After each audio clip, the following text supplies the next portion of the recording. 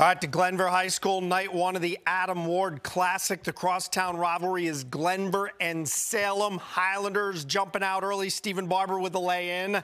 Then off the turnover, Christian Hausch with the bucket right there. But Salem hanging in there. Grant Clemens from the corner to make it a one-point game. Then later, how about the floater from Josiah Moyer? Glenvar still up by 4 and rolling. And here's Barber again off glass. He eclipsed the 1,000-point mark tonight. Congrats to him as Glenvar gets the win, 81-70. A full day of action coming tomorrow.